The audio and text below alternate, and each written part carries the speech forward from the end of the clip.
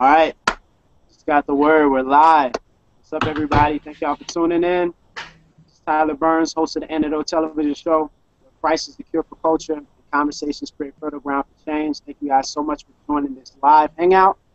This is in promotion of the Beast Mode Tour, which is coming to Pensacola, Florida on November the 14th at 7 o'clock p.m. at New Dimensions Christian Center. It's going to be featuring Beautiful Eulogy, Shyland, Theory Has It, and our special guest tonight from Lampmo Recordings, Mr. Stephen the Levite, formerly one half of Redeemed Thought, now a member of the eloquently put Lamp Mode 7.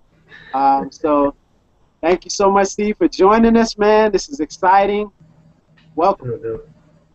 My pleasure, man. Happy to be here. This is my first Google Hangout interview, and I'm a big Google fan, so this is dope for me too. So, yeah. So let's basically get it sparked right now, in terms of what you guys do at Lamp Mode, man. Before we get into that, let's get into a 30-second brief introduction of who you are. Who is Stephen the Levite? What's the essentials that we need to know? Well, I'm a believer in Jesus Christ. I'm a member at my church, Epiphany Fellowship. I'm married to my wife, Trisha Bell, who is also, kind of the, her and her partner are art so they're kind of putting on the tour. So she's also my manager. Um, I got two kids, Stephen Levi in Brooklyn, Okay. JL. I see what you did there. I see what you did there. Nice. Yeah, he's 3, or he's gonna be 3 in February. Daughter just turned 1. Yeah, man, I love Jesus. I love hip hop. I love hip hop culture, and been doing this for about a little over 10 years. So, just happy to be here. Awesome, man. Great. Now, can you remember the first time that you heard hip hop, and it entered into your ears? What was that experience like for you, if you can remember? I think, and I could be wrong. The first time I remember listening to hip hop is my dad had some Heavy D tapes back in the day, and like I remember being in the car with him and just listening to it a lot, and that kind of being my first like intimate, uh, you know, um, experience with hip hop. Like there's been a lot of stuff on the radio and stuff like that, and music videos, but MC Hammer and stuff like that. But Right. and I might have heard some of that stuff, but like the first time I remember my dad actually playing some at home was Heavy D. So Okay. yeah, Cool. man, So, yeah. so who were your favorite artists growing up? Was it something that heavily influenced you, or were you influenced by a whole bunch of different forms and genres of music? Yeah, man, I've been influenced by a lot. Being raised in the West Coast, but also just being around before the West Coast got big. So I heard a lot. I heard MC Hammer, I heard Heavy D, I heard a lot of the more positive stuff. Then I started hearing, my uncle started talking about NWA and Ice Cube and Ice T and stuff like that, and Public Enemy and Naughty by Nature, Queen Latifah. Right. So I've been, so it's been a while, but I think some of my biggest influences would be like Wu-Tang Clan. Um, Definitely a little bit of Eminem. Um, a lot of the West Coast stuff from back in my day, Rascas and hieroglyphics and stuff like that. Um, Timothy Brindle's, Shaolin, Fanatic, The Truth, like all of them were huge influences once I got to Philadelphia. I didn't do a lot of concerts, a lot of hip hop concerts until I got to Philly. So actually seeing them perform live influenced the way that I saw things because I was actually seeing people respond to lyricism. So it changed the way that I thought about how I wrote. Because up until then, I hadn't really seen people do it live. You know what I mean? So I've had a lot of influences. Cool. Well, is it proper to say that you found hip hop before you met Jesus? And Yes. what happened that really led you to conversion and faith in Christ? I had a dope youth pastor, man. I had a youth pastor who plugged away at me for like at least a good 4 to 5 years, just preaching the gospel to us like every week. You know what I mean? Weekly at our youth group, and he was interested in me and as a person and in my my infatuation with hip hop culture, and was he was intrigued. He was asking me what's the difference between hip hop and rap, and what's all that about, and so he just cared, and hearing the gospel for so long eventually clicked one day. I ended up throwing away all my secular hip hop, and just realized I was a sinner in need of His grace, and repented and turned to the Lord, and it's been on since then. So yeah. Now, I guess you kind of spoke to what my next question is going to be. What is your definition of hip hop? A lot of people have different definitions of it, and then they Hmm. create different segments of rap versus hip hop. Hmm.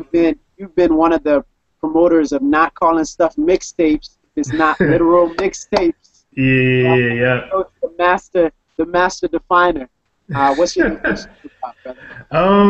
That's an interesting question. I've never been asked that, but I would say that hip hop is a culture of people who are defined, or not defined by, but identify with a music genre that we call rap or hip hop, and have similar values, similar cultural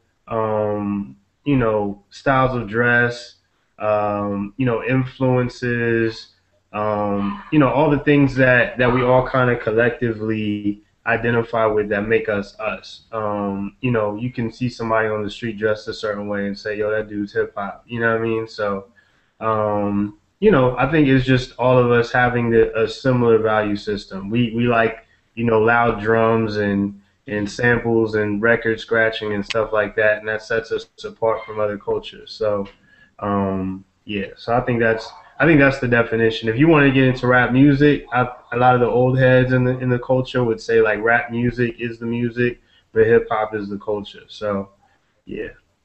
So is hip hop something that to you is organic? Like you even said that you hadn't necessarily heard someone ask you that particular question of what is hip hop as a full definition. Is this Hmm. something that you kind of see it, you kind of know it when you see it type deal? Like I've been around the culture like for a while, and I kind of consider myself a student of hip hop culture, and by that I mean that I grew up in an era where I would when I was at an intellectual maturity enough to inquire about things. Hip hop was being taught, you know what I mean? So I was listening to the Wake Up Show, and KRS-One like had just started this whole movement of the Temple of Hip Hop, and this idea of the four elements of hip hop and all that. So I was a student because I was listening to the music, but I was also getting indoctrinated by what hip hop was, and who started it and when it started, and who was around, and who the old heads are, and who the OGs are, and who started it, all that type of stuff. So it was something that I was, that it wasn't just a organic, like, oh, I was just around hip hop, but it was also because, I was in Temecula, California, where I could count my, African American classmates on two hands. Wow. And a lot of them weren't even hip hoppers, I would say. A lot of them were into booty bass and Tupac and stuff like that. And it was my Asian, Filipino, Latino friends who were the hip hoppers. They were the ones who were the DJs. They were the graph writers. They were the Wow. b boys. And so I ended up leaving the black people to kick it with the hip hoppers because I identified with them more culturally. Um, so yeah, so it wasn't a lot of hip hop in Temecula, and I wasn't necessarily around it, but I would definitely say that the music brought it to me, the radio brought it to me, the little bit of radio I did listen to, and that's kind of how I learned the culture and learned the music and the value systems of what I would call hip hop. So Now you kind of touched on something culturally that's like the transcendence of hip hop. And a lot of Mhm. people, we know this because, even on the Beast Mode tour billing, I mean, there's Beautiful Eulogy, who are Mhm. not African American brothers, but are still killing it from a hip hop perspective. From people who Mhm. are kind of just tuning in and they're like, well, I thought hip hop was just an exclusively black thing. There's Yeah. still like people who think that African Americans have kind of this imprint on what hip hop really is, that it's not, transcendent. You speak kind Mhm. of to the transcendence that you've seen, even working with somebody like Timothy Brindle, on Mhm. the transcendence of hip hop. I'm sorry. Could you repeat the question part of that again? Just to talk, you want me to talk about the transcendence of Yeah, hip just a hop? transcendence of hip hop. Even from dealing with, in your case, a good friend of yours is Timothy Brindle. Someone who isn't culturally the same as you are. Can you Mhm. talk about like just the power of hip hop to be transcendent across Gotcha. Okay. racial and economic and social lines? Yeah, I think hip hop is. I think that's one thing that Christianity and hip hop have in common is that hip hop is one of those things that is unique in culture because it's one of those things that has crossed a lot of racial, national, geographical barriers. I remember watching, I think it was a Wake Up Show video tape where they had Wu-Tang Clan performing in China or Japan, and just how many fans there was, and it was just like, yo, this is crazy, like this is worldwide. And even when we first started putting out records, and we weren't really that popular, we were getting a lot of sales in the UK, and we were like, what's going on? Like, I don't understand. But so yeah, so there's like hip hop is just one of those things that um for whatever reason, and Matt Chandler was kind of talking about this too with his interview with Rapzilla, just how you can go to the sticks of hillbilly suburbia or wherever, and you're gonna hear somebody drive by banging Biggie or Tupac or something. You know what I mean? But you don't really see that with other cultures or other forms of music. Hip hop is just this really widespread phenomenon that I'm still trying to figure out. So I think it's just dope. I just think I don't understand it completely, but I know that there's definitely the opportunity to take advantage of that for the sake of the gospel and spread it to as many cultures as possible. That are willing to listen to it. So Well, we're here. Just tuned in. We're here talking with Stephen the Levite, a Lambo recording artist, also part of the Beast Mode tour. Once again, Beast Mode tour is coming to Pensacola, Florida, New Dimensions Christian Center on Wednesday, November 14th. We got a fan question, Steve, from a hmm guy named Eddie. He wants to know why you chose Stephen the Levite. Like, how does that name reflect your personality, identity, and your pursuit of Christ? got you. Well, I picked my name at a time where rappers had like they would have two-part names, but they might not necessarily be related. So first to clarify, Stephen from Acts chapter 7 was not a Levite. Um, I've definitely seen that a couple times. Right.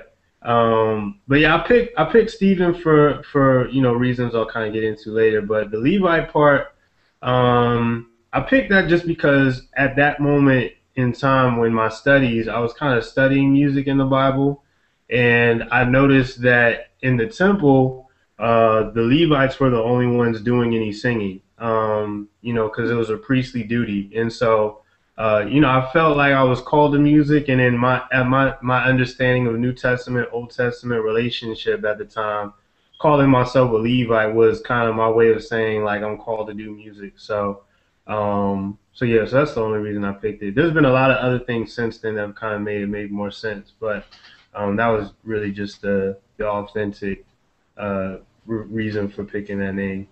Okay. Cool. That's cool. Makes sense now. Now that you put it together, it makes sense. Yeah. Now, the first time I heard of you on a track, you were doing the what was it? The higher definition cipher. It I got you. Hmm. way back in the day. That's when you were Yeah. part of Redeemer. So now you're a solo artist. You're part of the Lamp Mode Seven, as they say. How is being a part of Lamp Mode and being around those brothers, which you guys are kind of pigeonholed as lyrical theologians, Hmm. but even within Lamp Mode, there's a whole bunch of diversity. in Yeah. terms of styles and even beliefs, as we've seen from the chopping blocks that you guys have done. What's it been Hmm. like being a part of Lamp Mode and being able to build with different brothers? I think it's been good, man. I think being connected to such a wide range of styles and genres and influences has helped me to kind of grow as an artist to see hip hop through different eyes. I definitely started off as like a staunch Pharisaical purist for hip hop, and like when you get on a label and you're working with somebody like Jason, like you can't have that kind of perspective all the time because you're gonna clash heads. And I think the gospel kind of overrides those kind of values and causes you to look at music through a more accepting, a more accepting viewpoint. So, and that's not to say that I've dumbed things down either. I think I've learned to see what I value in things that I probably would have been blind to before. Because Jason is a dope lyricist. Like Right, if absolutely. anybody who heard his verse on Timothy Brindle's project, both Yeah, tracks, both the joint about the tax collector and the cipher joint, like Cypher Joint was crazy. yeah, Woo! nobody can front on the fact that Jason can hold it down on an East Coast track or whatever as a lyricist, and weigh in just as heavily as the rest of us East Coast style rappers. So I don't think I have to dumb down my senses necessarily, but I have learned to like grow to kind of respect even if it doesn't fit my taste, what Jay Sun does and what my brothers at Reach Records do, and Flame was kind of the beginning of it for me, like learning because being around cross movement at the time and learning to appreciate other styles of hip hop. Flame was kind of the first person I looked at and said, okay, well he's not East Coast, but he's actually pretty dope, and I can get with it. You know what I mean? Um, so I definitely think it helps me to grow as an artist, and even just getting feedback from cats who think differently. Like if it wasn't for Jay Sun, SOS probably wouldn't have had Wes singing on it. It was his idea, like, yo, I think you should Yeah, have a singer on it. And I was just like, at first I was like, a singer? Man, this is supposed to be a hip hop, you know what I'm saying, type. Like I was trying to do like Tribe Called Quest, like not have any singing on the girl track, you know what I'm saying? I was trying to keep it, and but I thought about it and I was just like, I think he's right. I think there's a way to bring in the harmony and stuff without compromising the old school hip hopness of it. So having cats like that around kind of make me better as an artist. that's cool. That's really cool. Yeah. So, what makes you rap? I mean, you're obviously gifted and talented in it, but I mean, everything that we're gifted and talented in Mhm. doesn't mean that we actually pursue it. It can be a Mhm. hobby or something off to the side, but I kind of want to get your perspective on what motivates you to do rap albums versus full time vocational ministry or something Mhm. related to that. Because most guys they think, well, I can rap, so I should put out albums. I should be signed. I should get a deal. Mhm. I should do whatever. So Mhm. what motivates you to say this is what I'm called to do, and this is what I should be doing, and spending a whole bunch of my time promoting? Um, my first thought is there's not too many other things that I do that well. I think, some people are gifted with mad stuff like my wife. My wife was a dancer. She can act. Ah, She's running a business now. She's got a whole bunch of talents that she can pull from, that she can make an occupation out of. And when I compare myself to her, which isn't totally biblical, but nevertheless we do it anyway. But when I yeah, compare myself to her, I say like, yeah, I got about like maybe two things that I could do, and hip hop is one of them. So, but I mean, I'm sure that's probably not true. But I think hip hop is one of the things that I am good at, and I don't say that arrogantly. I say that based on just people giving me feedback and God blessing it, and me being able to make not necessarily a living from it, but a little bit of extra money to take care of stuff around the house and whatnot. So I think the Lord's with it, and I think that's kind of what motivates me. I think when I first started as a believer doing it, I definitely put it down for a season and was trying to figure out whether it was something the Lord even wanted me to do.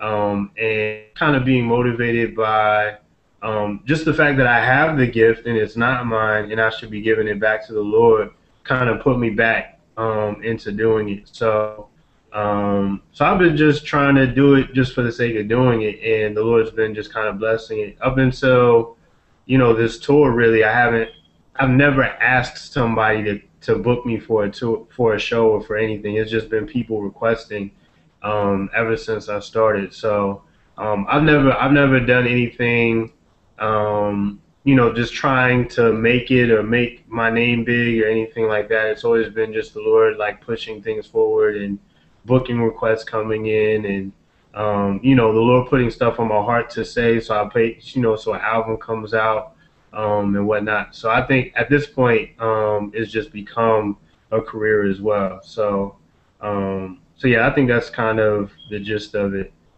Well, I mean, we can definitely affirm that you are skilled at, at hip hop, man. It's Praise God. crazy, dizzying lyrical skill, talent, man, and metaphors and everything that just flows out of you. We can tell it's not only something that the Lord is with, but it's also something that you're naturally gifted at. And Mm, kind of to piggyback off of that point, the intricacy of your rhymes is mm, crazy. And I kind of want to get into that a little bit later when we talk about a few specific songs on The Last Missionary. But mm. man, like is that what you wake up with in the morning, and then that's just flowing out of you? Is that something that happens all the time? Is this something that you kind of pull away for a season and write, and then it flows, or you put it together like puzzle pieces? Or how does that writing talent work? It's weird. Like I didn't start off writing like that. Especially coming from the West Coast where things are a little bit more abstract. Like, you kind of see the more abstract style coming out of like, the Humble Beast camp. Like, it's not necessarily a whole lot of structure and, what I mean, the same like structured rhyme scheme for a whole song. You don't really see that. It's still dope, but it's just not that style. And like that's what my stuff used to be like. But after getting to Philadelphia and seeing specifically Shy and Tim, I remember seeing them do Saved by Grace live and watching people respond to the rhyme schemes live. Like I think that's kind of what motivated me to step up my rhyme scheme game. And then being partially OCD attached, mentally I attached myself to that kind of structure and order, Okay. and it just became second nature for me. And the next thing I knew, like I couldn't stop doing rhyme schemes like that. So you get an album like The Last Missionary, where almost every joint it feels like the rhyme scheme is maintained throughout the whole song, or at least the whole verse. And Woo.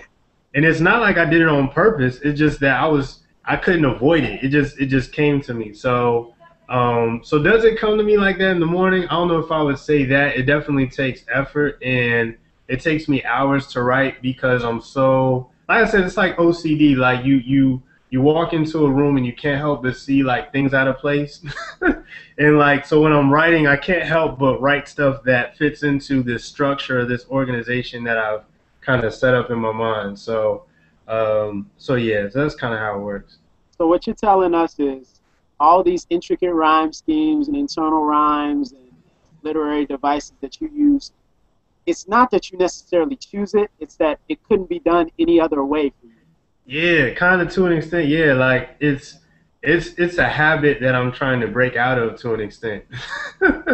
um, like yeah, cause yeah, it's just I just can't help it. Like if I start going that way, I gotta keep going that way, and I can't help but see all the other um all the other words that rhyme with it kind of just come to me that way, or I'm like I got like I got a bunch of other words in my head that rhyme with that, and so it's hard for me to leave that scheme alone and try to move on to something else. So yeah, it just kind of happens that way.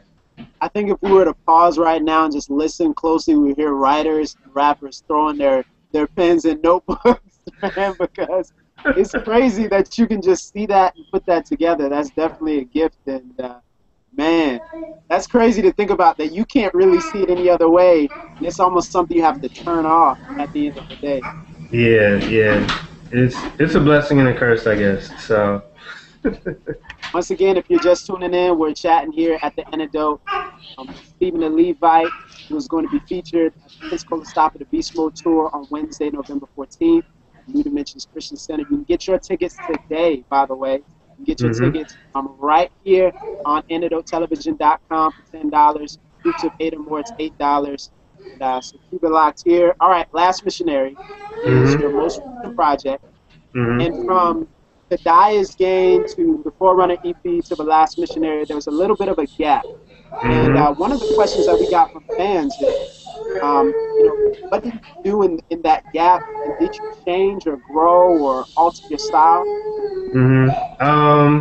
Well, the biggest thing was around that time, Redeemed Thought was still trying to figure out what we were doing. We ended up kind of breaking up for a season.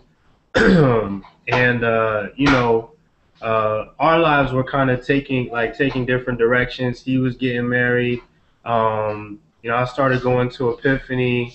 I met my wife there. We got married, and I started realizing how my philosophy of what being a part of the church looked like needed to change. And so I spent a lot of time focused on being a part of the mission that Epiphany was doing in North Philadelphia, and hip hop kind of took a back seat for a season. And and during that time, like I said, I got married, and life just got really busy. I was busy at Epiphany Fellowship. I was busy trying to take care of my household. We had a couple kids in the process, and and so I was just like, wow, all right, I need to get back to hip hop, but I need to make sure that I don't do what I did before and squeeze out the local church in the process. And so Uh, I was very kind of slow getting back into doing hip hop. So there was a lot of growth for me just as a man. Today's game came out from a single dude, kind of fresh out of a breakup, not really, plugged into a local church, not really a member necessarily, just that, you know what I mean? But I think when you get to the Forerunner and the Last Missionary, I'm married, I'm a part of my church, I got a couple kids now. I feel the responsibility of providing for a household. I'm taking I take ownership to my church, and so I feel like I'm a part of the mission there. And so there's a huge gap that you get between that, and I think you see that even with the content. With Today's Game, you hear a lot of me kind of coming after the church, and then with the Last Missionary, what you have is a contrast of me saying, "Hold up, what are you saying about the church? Like Jesus doesn't play that, you know what I mean?" Um, so there's definitely a huge growth that takes place there. it, Um, it's kind of weird to hear you say um, after today's or during the today's game process, you were completely against, or not necessarily completely against, but not necessarily plugged into a local church. And then mhm, to listen to a song like Membership from the church mhm, album, where it's yeah, like, man, if you're not a part of a church, how do you know if you're saved? And it's uh like, huh, whoa. So what, how did that, like, was it teaching? Was it people yeah, challenging you? Like, what swung that pendulum? Because one of the things I'm running into, and I think a lot of churches are running into, is the gap of young adults who don't feel mhm, church is even necessary. Like, why should yeah, I go to church? What's the point? So, yeah. what changed your mind from not being necessarily committed to taking ownership? Definitely being a part of Epiphany Fellowship, being discipled by my pastor, Eric Mason, and, just being around that and in the early stages of it, because I was part of it when it first planted. So, being part of a church plant, um, like, there's definitely more of a sense of ownership because there's not a lot of you. You contrast that with coming from a church where there's thousands of members. It's easy to kind of hide in the midst of what's going on and not feel responsibility. But then you contrast that to being a part of like the first 30 members of the church. And if you don't do it, it doesn't happen. You know what I mean? So And then, just feeling that weight of responsibility and seeing the way people respond to that responsibility definitely kind of lit a fire in me to talk about those issues. And even looking back and seeing what I was, and um, the way that hip hop culture in general at that time was kind of responding to that kind of responsibility. Um, like kind of helped me to like I felt responsible enough to go back and say something. Um, so, so yeah, so it just seemed natural to me that, I talk about what I'm going through, what I'm living, what I see, and, the things that, make me angry or make me excited. And so it was just natural for me to turn around and say, yeah, I'm talking about me too, but this needs to happen. I need to say this. So, Excellent, excellent. I think that's really helpful. Now, it may be weird to ask you this, but what's your favorite song on The Last Missionary? Is that is that's it weird listening to your music? Is it weird listening to yourself rap? Yeah, well, kinda. I think I've grown more comfortable with it over the years, and I've seen more of the need for it in light of just needing to know my own music and memorize it and whatnot. Um, so yeah, so it's still kind of weird, but the weirder part is trying to pick a favorite. Um, it's hard for me. Depending on the week or the day of the week, I could have a different answer for you.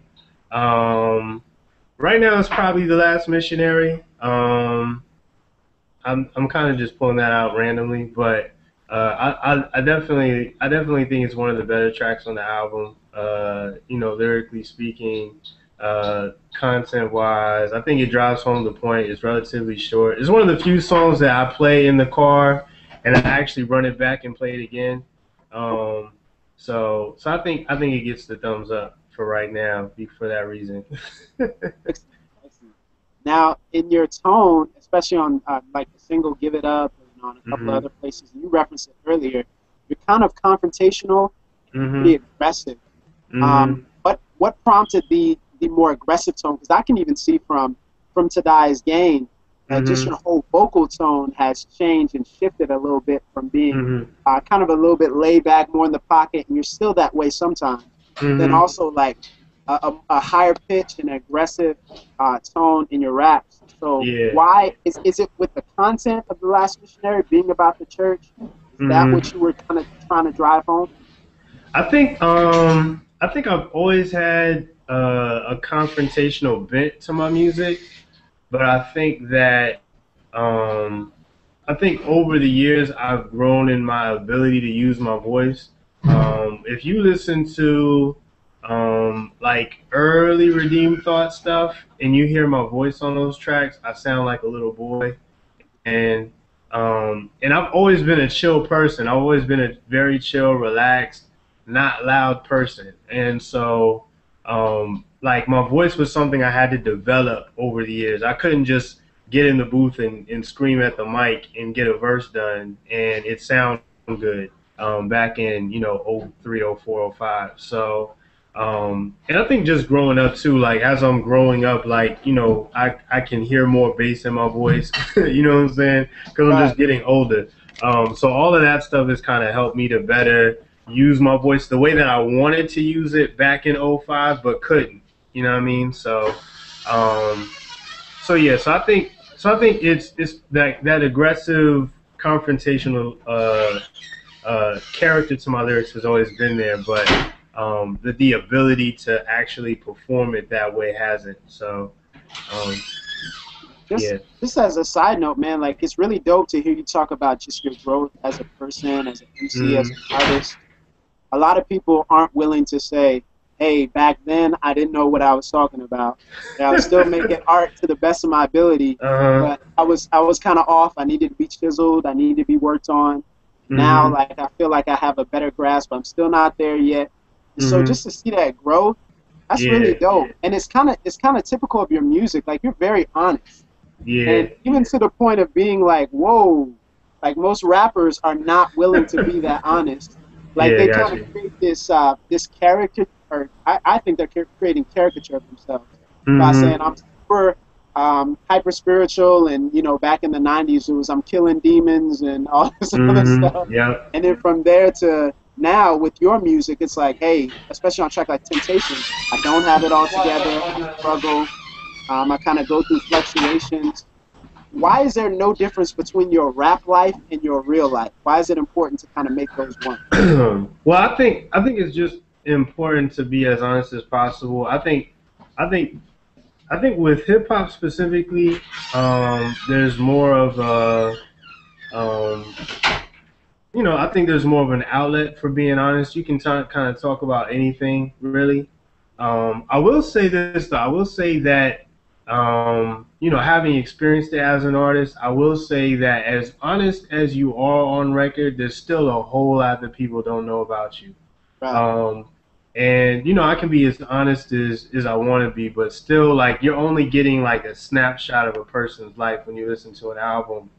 And you don't know whether right after they wrote that really honest track, a week later they were back in the bedroom in the dark, doing stuff they shouldn't have been doing, or whatever. So, and you don't get the little slips and falls in between. What you get is kind of a broad picture of, I've struggled with this. God gave me victory at this moment. You know what I mean? And then I wrote the track, and then you don't get what happens after that unless you get the next album. So there is still a gap between the rap life and the real life, but um, I do think that I've done a decent job anyway of trying to make that gap as small as possible. And I think that's what connects people, because I think especially with lyrical theology specifically, there's um there's more of a tendency for people to feel like they're not emotionally connected to the artist. right, And I think that music is so emotional that it is necessary to have some of that involved. And I think it's good to teach people how to think through what happens in their life with a biblical perspective. And I don't think you can have that without bringing your own personal life to the table. And also, I think I'm just not one of those. I know there's some rappers who can kind of read a book and then just turn it into a song. And I'm not one of those people. Like, I have to process it. You know what I'm saying? Like, I can't just read the book. I have to read the book, think about the book, meditate on the book, experience something in my life that reminds me of the book, draw comparisons, and then, what I'm saying, then be able to turn it into my own thing. Like, I'm not going to take the title of the book and then turn it into a song and name it the same thing. I'm going to experience the book. I'm gonna process it. I'm gonna label it something that's more familiar to me, and then I'm gonna write a song about it based on that experience. Like, um, so that's just kind of the way I write, the way I process, the way I put stuff out. I have to own it. You know what I'm saying? It has to be mine right. before I can write it. Yeah, you kind of talked about that a little bit. I'm thinking of a way back interview that you did with DJ Wado, and you Mm, kind of talked about the organic style that you came to Christ, and it was mm, in reference in particular, I believe, to just how you were raising your kids and catechesis and stuff like that, and mm, so it makes sense now that you kind of have experienced something. Like some of mm, us, we've grown up in church, so we just grab it and we hear a scriptural mm, principle and we just assume it's true. But for you, mm. there's got to be that life, and I think that's a good Yeah, reminder for us as well. yeah. One of our favorite songs that you have is obviously the SOS joint. Um, Mm, and can you talk about you're even in the album as a whole, you're very specific in your courtship process, your mm, what happened. You're like, hey, I even just slipped up a little bit. Like, mm, talk about basically give some advice to courting couples, and also mm. what has marriage taught you about the gospel? All right. Part A. I think the biggest thing for courting couples is to um, just to I think one of the things that's helped me out is to look at courtship as mission.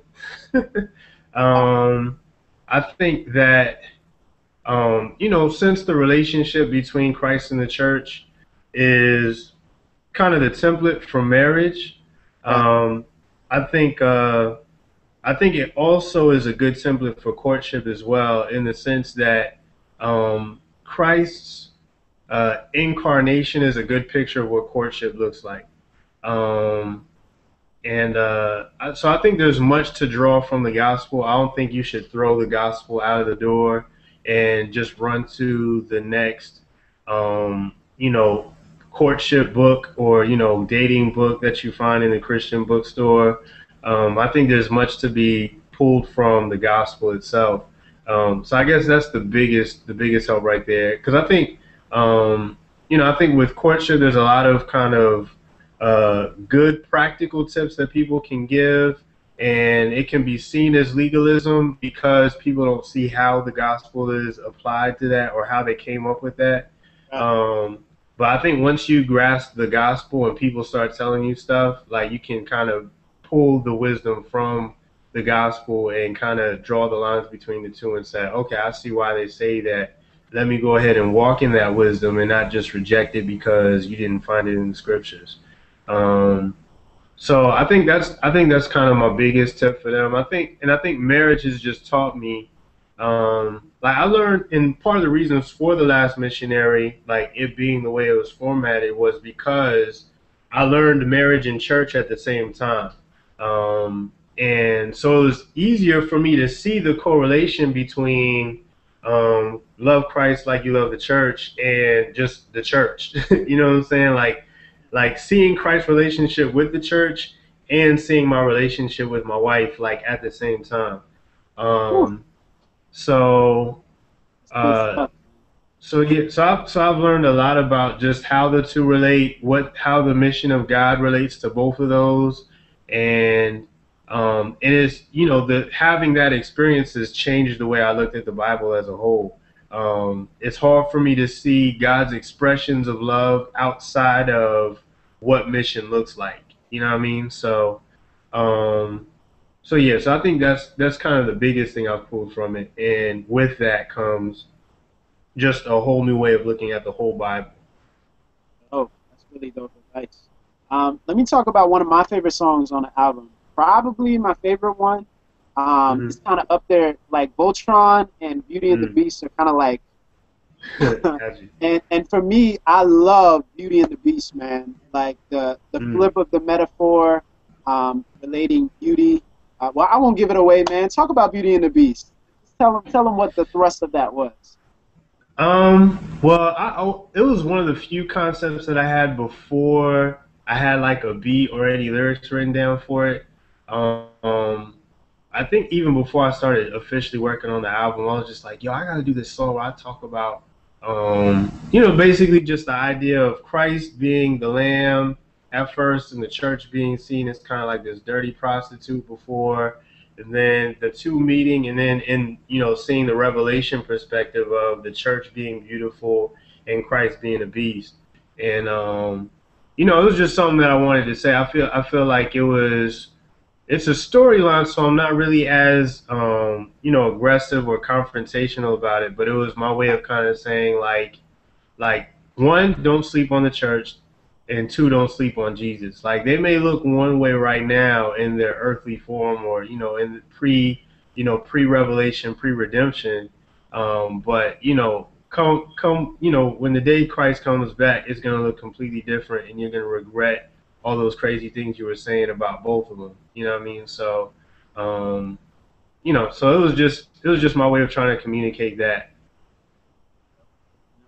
Okay, so my man Eric, Hmm. he sent in a question about Voltron. He said there's a lot of '90s and '80s hip hop feel to some of your songs, particularly Voltron. How do you feel Hmm. that impacts Christian hip hop today, especially with other labels pushing music in a different sound and feel? I think it's good for the diversity of it. I think I get a lot of responses that sound like, "Yo, I haven't heard anything like this in a minute. I've been waiting for an album like this." And I think I have a kind of a niche audience, so to speak, that and I think a lot of my audience they can get with the Reach stuff, or they can get with some of the other stuff that's more popular.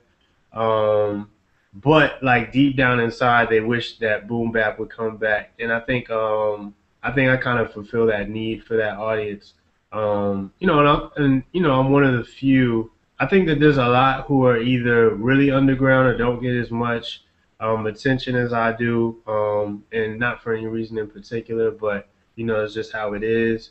And so I've always had a philosophy where I've tried to make music that's I've always kind of modeled Wu Tang to an extent because they always had the underground appeal, but they were mad commercial in the sense that people knew who they were, and like so I always wanted to make music that was underground enough that the underground cats can identify with it and say it's underground, but commercial enough that people are gonna make noise about it and you're gonna hear about it and it's gonna be seen. So and obviously the market's different now, so it's not totally like that, but that's kind of always been my desire. So I just make music that I like, you know what I'm saying? And by God's grace, other people like it too. So. So there's no philosophical or sonic dichotomy or duel between you guys and Reach, or you guys and some of the different other labels. I think a lot of people don't really assume unity nowadays. Yeah. So they assume this sort of antagonistic view between labels, and especially what you guys are doing with Mhm. Humble Beast, in terms of the Beast Mode Mhm. tour, in terms of promotion, in terms of relationship. There doesn't seem to be that duel between the labels. Can you talk about your relationship Mhm. musically, even though you may not necessarily appear on tracks together? Is there still that amicable relationship between Reach and Mhm. other labels like that? Yeah, I mean, I've worked with almost all of the artists on Reach Records, in one way, shape, or form. I was on After the Music Stops with The Lecrae. world, I was yeah, man. on I was on Identity Crisis with Tadashi. I was on one of the remixes for one of the special edition versions of Trip Lee's project. What? Oh yeah, that's right. Yeah, I was on. The invasion joint. Yeah, Yep, yeah. yep. Okay. So, I was about to get mad, man. yeah, I haven't done anything with Shy on one of his projects, but Show was on the project with for the Craig. So I've been able to work with a lot of them, a lot of the older artists anyway, a lot of the newer artists I haven't been able to work with yet, um, but yeah, so I've always been like, those have always been my peoples to an extent. You know what I'm saying? When I see them at a show, I'm like, oh, it's good, man. It's good to see you. You know what I mean? I had a long talk with KB after a legacy conference or whatever, and got to kind of chop it up with him for the first time. Dope brothers, so I'm excited about that. And then even with Humble Beast, it's funny. Like I met Braille a while back because he got me and Use One tickets to see him open up for James Brown at the House of Blues What? back in the day. Man. Yeah, so because they had the same management back then, and so we hooked us up and we got to eat afterwards, and so we started building with him then, and that's kind of the beginning of my relationship with him. Odd Thomas, I actually saw him perform live in California before he was Odd Thomas. So when I met him at a Legacy conference like a few years back, it was kind of like dope seeing how he'd grown as a person and as an artist, and kind of started a relationship for us as well. Theory has it I rapped over one of his beats back in the day, the Ezekiel 16 joint. But I'm looking forward to kind of meeting him personally, for real, during the tour. So I've been kind of looking forward to him, and I love his 3 albums. So I'm a fan of his music and his beats. So it's kind of been like, I mean, like not necessarily like a full front, like full on like we're around them all the time or anything like that. But there's been little like beginning steps to us kind of starting a kind of more in depth relationship. Just even back as far as 10, 11, 12 years ago. So it's been a long time coming, but it's been part of God's sovereignty and bringing the two camps together. So. Oh yeah, what he's talking about is bringing them together for the Beast Mode tour, y'all. Pensacola, Florida. It will be here November 14th at New Dimensions Christian Center. Tickets are $10. You can get them right on the website. Groups of 8 or more is $8. Okay, now let's get into Beast Mode tour. How that Hmm. basically came about. What do you think about the lineup? What do you think about the mix of the artists? And we'll get into what we can expect in a little bit. But the mix of the artists, Yeah. sonically, stylistically, you guys are all really, really intricate lyricists mostly, and Hmm. all solid artists. So Hmm. what do you think about the lineup? Are you excited about it? Yeah, I'm excited, man. I mean, the last time I haven't seen, the last time I saw Braille and Odd Thomas perform, they were both performing as individual artists. So I'm looking forward to just seeing what they look like on stage together as a group. Theory has I've only seen him live once, but it was on a television show, so I'm looking forward to seeing him live. Jay Sunshine, I've performed with them a few times, so I'm big fans of them, obviously. And, I think putting all of this together is going to come out to a good show. I think by God's grace. So I'm anxious to see what it's going to look like. I gotta hit we gotta see what that's going to look like as far as presentation and stuff, and working out how it's going to look for the day of. But yeah, I'm excited, man. I think it's a dope lineup. And God's graced all of us with some dope talent, I believe, and I think it's gonna be dope. So So can we expect some creative displays? I just want to know, is it going to be any freestyling, acapellas, man? Because I mean, you guys are all incredible lyricists. I hmm just want to see y'all just. Is there going to be like a beast mode cipher, or somebody doing backspins, or I'm just um, serious, man. yeah, unfortunately, we haven't had enough time to really kind of like write a song together or anything like that. And there's not a lot of overlapping songs for us. Unfortunately, hopefully next year we'll if God grants us another year of doing the Beast Sports tour, it'd be dope to kind of have some stuff like that. Um, so you probably won't see too much of that, but we're still we still have yet to kind of talk about like other things that we can do to kind of make it more to present the unity in a more like visual way. So yeah, but you're definitely still gonna get a dope show with a lot of dopeness. So Cool, cool. Don't show it a lot of dopeness. That's what we like to hear. Okay, now as we're winding down here, we're gonna get into some fan questions if that's cool. yeah, that's These are dope. kind of like some rapid fire questions that the fans have put forward. Kelsey asks you, what mentorship and discipleship relationship has made the biggest impact on your life and your career? I have to say too. I've already kind of mentioned my youth pastor from back in California, Pastor Kenny Cahey, and we called him Bro K. Like I said, just poured into me, like discipled me into the kingdom. And then also, my pastor now, Eric Mason from Epiphany Fellowship. He's just been a father figure to me. And just poured into me and taught me a lot of what I know and what I dish out. A lot of the doctrine you're hearing on today's game, or not today's game, but the last missionary, is just me processing what I've learned from him and spewing it out in my own words. So those two people I would say were the biggest influences for me. Yeah, I actually podcast Dr. Mason, so Hmm. I'm kind of tracking with y'all, and I always get my head just rocked Yeah, with yeah, just what the Lord has given him and just the way he puts it. It yeah. seems really tailored for people who are kind of hip hop Hmm. affiliated, I guess we could say. Yeah, yeah. Casey asks, if you weren't pursuing hip hop, what would you fill that gap with? If hip hop wasn't even a part of the equation in terms of you doing it, what would you be doing with your time that you normally devote to? I'd probably just be doing more of the other things that I don't do as much. I'm a facilities manager for Epiphany Fellowship. So there's a lot of stuff that I wish I could do that I don't do because of time. I'm also kind of pursuing a job as an electrician right now. So, hopefully if the Lord wills, I might start doing that after the tour. So, I'd probably just be doing a regular 9 to 5 like I'm trying to do anyway. But I don't know if I'd find any. I don't think I like a lot of people probably have like a movie director or a beat maker type of answer, but Yeah, I an don't think I artist, don't think I'm drawer, yeah painting. yeah I don't know if I'd be doing that. Maybe writing books or something like that if God will, but I don't know. But I think hip hop is just the thing that's filling that gap now. So.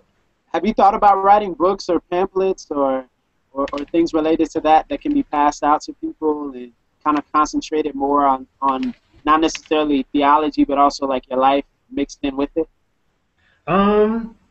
I've thought about writing books. I've never had anything jump out at me like, yo, you need to write about this. You know what I mean? And um, I'm motivated by content. So I've never had content that motivated me to want to write a book. A blog or album, yes, but just not a book yet. So I don't know. By the Lord's grace, maybe something will pop off in the future. It's definitely something I like to do, but like I said, I just haven't had anything jump out and say, "Yo, I need to write a book about X, Y, and Z." So I don't know. Pray for me. Maybe it'll happen, but we'll see. That would be cool, man. That would be cool. Okay, this is my question. Top 5 artists, dead or alive. Top 5. I don't know, man. That's hard, yo. That's one of those questions we get all the time as rappers, and we never have the same answer for it because it And always it doesn't changes. have to just be hip hop. It doesn't have to just be. It can be anything, All man. right. So if we're gonna go just like in general, like all kinds of artists. All right, Michael Jackson, Okay. um, Stevie Wonder, uh, Quincy Jones, Okay. um, um, who else? Um, Cool G Rap, Okay. Big Daddy Kane. I'm probably gonna go over on the five. That's fine. That's fine, man. Uh, I don't know. There's a lot of them. I like a lot of artists. You know what I'm saying? So I feel like I left out genres even with that five. I'm like, man, like I left out like August Burns Red. I really like their music. Um, Yeah, like what's the attraction to the metal, man? What's the attraction to that form? so I don't know. I remember in Bible college I thought it was demonic. So but by the time I moved in the song Kane, I talk about the spot where Josh and Brendan live. Josh and Brendan were a part of a hardcore punk band at one point, and so they kind of introduced me to metal. And hearing the more rhythmic style that Living Sacrifice brought to the table, really just got me into it because they didn't just have a drummer; they had a percussionist also. And so it had more of this percussion type thing going on, and I started getting into it. And from then on, I've just been in love with it. I listen to it more than I listen to hip hop, probably. So Wow, I that's don't know how crazy to that. think about. That's I don't know crazy. how it happened. But I think just the musical part of me likes it. I compare it to jazz, because of just the way the music switches up and the crazy time signatures. Like I compare a lot of the metal I listen to like Dave Brubeck.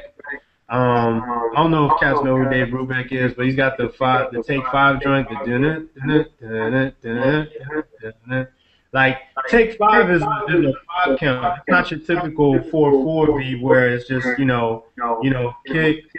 You know what I mean?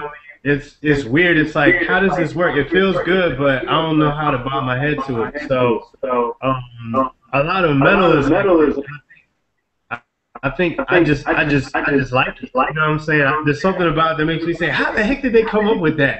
What made them say I'm gonna make five instead of four in the rhythm, like or like Living Sacrifice. They had this one joint where it was like I don't even understand. Like it was like a 8/9 or something. It was something weird. And I was just like, I like it. I don't even know how to track that out. It was just weird. So I just like the complexity of it. I think it's once again it's just my OCD clinging to it and saying, how does this work? But I don't know. It just happened and I love it. So Ooh, that's dope. That's dope. I heard somebody say recently in a poem, they were talking to somebody and they said you were I think they were talking to a relative or a nephew, and they said the most hip hop thing you can do is to not be afraid to not be hip hop. I guess. yep, So that's yeah. really dope to see that perspective there from you. Mhm. How long have you been growing out your beard, man? Um, got to know. Inquiring I minds want to know, man. I think it probably started probably after today's game, a little bit after today's game. Um, But I've had to trim it in between. Like, I had to trim it when I was looking for a job a couple years ago.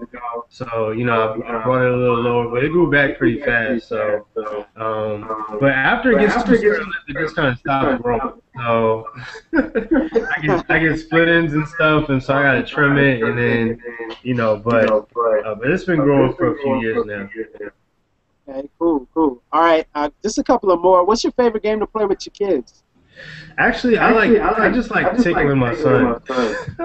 He actually requests that I tickle him sometimes. So it's just our favorite thing to do, whatever. So, because he laughs, he smiles. You know what I'm saying?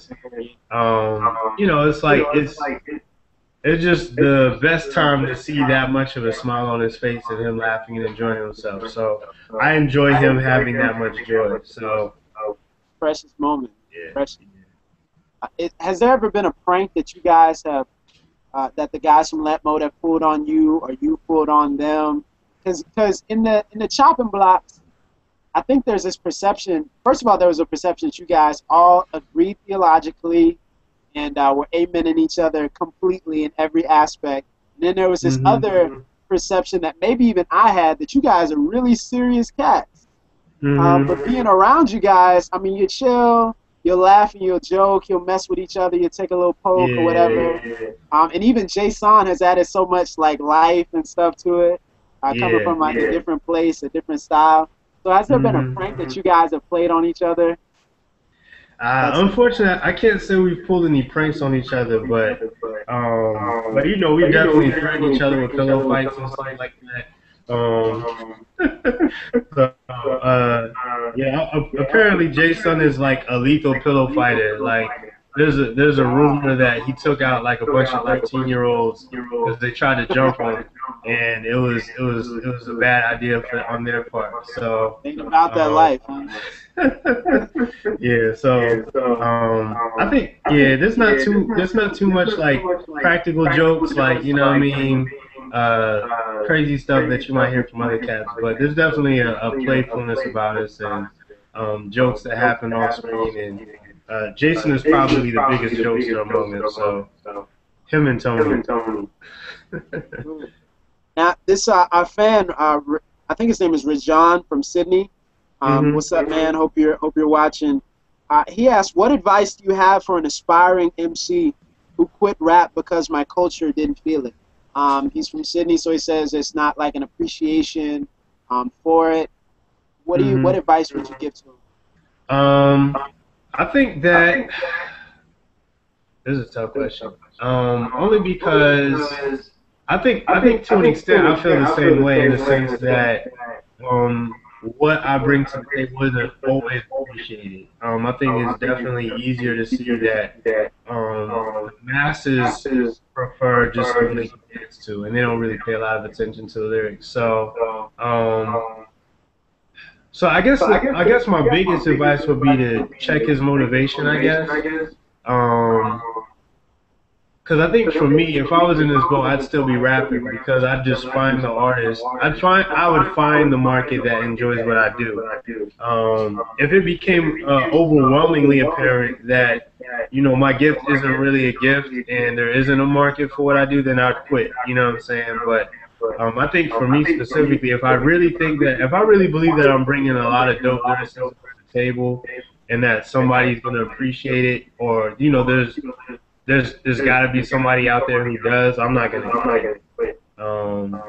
So I guess my advice would be to check his motivation, because the world isn't just Australia and Sydney. You know what I'm saying? I think, especially in light of the internet, you know what I'm saying, he might have people who really appreciate his music in the U.S. or Europe. Like, I really want to go to Europe, because I always hear that they're like really appreciative of soul music and lyricism and stuff like that, even more so than they are in the U.S. So that's even me personally. I'm just like, yo, let me check out Europe. You know what I mean? So I don't know. I think check other countries to see if there's still, if there's a market for what he does. Ooh, nice. One more question. I was watching the Art of Rap, Something from Nothing documentary, and it was really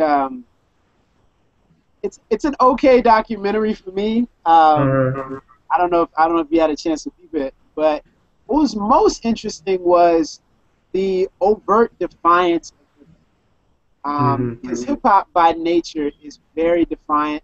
Basically, how it originated was a response to oppression, a response to injustice in an artistic way. And so Mhm. there was just this overwhelming defiance. And I mean, you know, Ice-T is asking them questions. So he's one of Mhm. their own. But even towards like when he's asking the questions, they're looking at the camera, they throwing the middle fingers and they're cursing out people and saying, you know, throwing the F bombs and this, that, and the other. And I'm like, man, why is hip hop so defiant? And then from your Mhm. case, you even talked a little bit about it on Temptation. You're a Mhm. Christian. You're not necessarily making music for the radio, Mhm. and you're hip hop. So Mhm. how do you like just basically balance your nature to just be rebellious and defiant? I think that ultimately, I think just an appreciation for biblical values, um, and I don't know, just an adherence to, um, a good ecclesiology, understanding my role, in the church and in the body of Christ as a whole. Um, I think it's just natural for you to, to allow biblical standards to kind of override the cultural norms for hip hop. I think there's some redeemable elements to it, um, in the sense that, like hip hoppers are willing to talk about stuff that you won't hear about in, gospel music or, rock music sometimes or whatever. And like I think there's, a lot of times in biblical history, you see cats like the prophets who were, willing to go against the grain and say what God was saying, even though the people didn't want to hear it. So I think there's elements of that are redeemable, but also at the same time, there's a lot of rebellion that you have to overcome that comes from the culture. And and it makes its way into the church sometimes, into hip hop culture, and like you kind of said earlier, that's what I was trying to address on the album. Uh, but yeah, it's just something you have to love Jesus more than you love hip hop. You know what I mean? So. It's good. Good. One more. I was gonna ask this earlier. Actually, we didn't talk about Fight Club or Muse One. Any Mhm. chances for a reunion, Redeem Thought Mhm. reunion? Fight Club was crazy. That's what's And up. I wasn't even necessarily like I was a kind of peeped you guys when y'all Redeem Thought, but I wasn't like a Mhm. huge fan. Yeah. But I loved Fight Club and to see the Gotcha. growth from Truth, Beauty, Goodness to now. Yeah. Any Yeah. chances for that? Any chance for a reunion? It's possible. We both kind of have a lot of, since we were individual artists and kind of made a lot of plans. You know what I'm saying? It's something we kind of have to work into our schedule. You know what I mean? Use one. He has like maybe 3 projects on his mind that he wants to accomplish in the near future. And I personally, I got like 2 projects I'm trying to accomplish soon. So by God's grace, it'll happen, but it will take, it'll take some effort on both of our parts just to find the time to actually do it. So, So you um, said two projects coming out soon or semi working on them soon? right now. Yeah. Okay, good. Yeah. One of them is kind of a surprise secret situation, so you won't be hearing anything about that one yet. But I am trying to, pick out beats and think through a theme and a concept and content for my own personal solo project coming up next. So yeah, so I'm trying to be on top of it and not let another 6 year gap happen. So Definitely. yeah. Okay, so we're wrapping it up. Is there any chance we can get a little 8 or 16 or I'm uh, just asking, man. I mean, come to the tour. Okay, good, Buy a good. ticket. Come out. You know what I'm saying? That's even better. That's even better. Yeah. Cool. So, So, guys, this has been an incredible hangout with Stephen the Levite, part of the Lamp Mode 7. If you guys don't have the last missionary, If you don't have The Last Missionary, what is wrong with you? You need to go pick it up right now. Right now, it's on iTunes. Tell them where they can get The Last Missionary, Steve. Your best bet is to go to lampmode.com and order the hard copy, get the poster, get the t-shirt, the artwork. Like people sleep on the artwork, you know what I'm saying? They buy the CD or they get it on they get it on Amazon or iTunes and they miss out on having the like I know for me personally, and I'm kind of on a tangent now, but when I felt the texture of the CD case for the first time with the That's so artwork, true. yeah, I So was like, true. I was blown away by the product, not because it was my idea, but because I just thought it was really dope. So indulge the experience of buying the album and get yourself a physical copy. But if you just, you're just new school and you don't want to do that, you can get it on iTunes, Amazon, Google Play, wherever you buy music, it's available. So, Yeah, I um, can personally attest. I got the deluxe, man, and got pretty much everything except the instrumentals. And man, it was crazy just looking at it for the first time. Like I was just staring at it for a while because it was so well put together and mhm. so well done. Where can people keep up with you at? What's your Twitter handle? Your Facebook? The whistleblower is the Twitter handle. Facebook, if you just actually if you want to just Google Stephen the Levite, you should find me on all of those. So Facebook, Twitter, Google Plus, wherever you do social media stuff at, I should be there. So and if I'm not, let me know and I'll try to make it happen. Cool, cool. So if you guys listen, here's what we're gonna do because we're feeling super generous. If you guys are watching this Google chat and you put hashtag STL, and you tweet the antidote at Antidote TV, hashtag STL, and you tell us what is currently, if you've been watching, you tell us what currently is Stephen the Levite's favorite song, what he said earlier. What's his favorite song? Where are you listening? You do that, we'll hook you up with the Last Missionary shirt from lampmode.com. But you have to tag us, put the hashtag STL and at Antidote TV with Stephen the Levite's favorite song from the Last Missionary album, and we'll hook you up with that. That sound good, Steve? Yep, that sounds dope. Good, good. Well, once again, this is for the Beast Mode Tour, which is coming to Pensacola, Florida, and it's also coming to a city near you as well.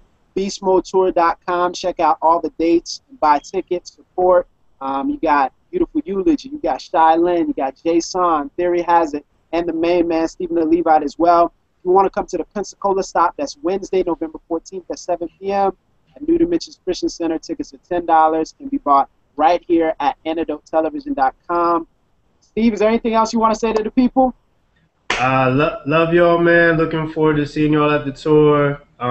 Keep your eyes open for new stuff. You know what I'm saying? There's always new stuff going down. So, yeah, keep your eyes open. Dope. Well, this has been the Antidote. I'm Tyler Burns, and we thank Stephen the Levite and Lampmo for allowing us to have some. And as we always say on the Antidote, you've just been handed the antidote. It's up to you what you do with it. Peace.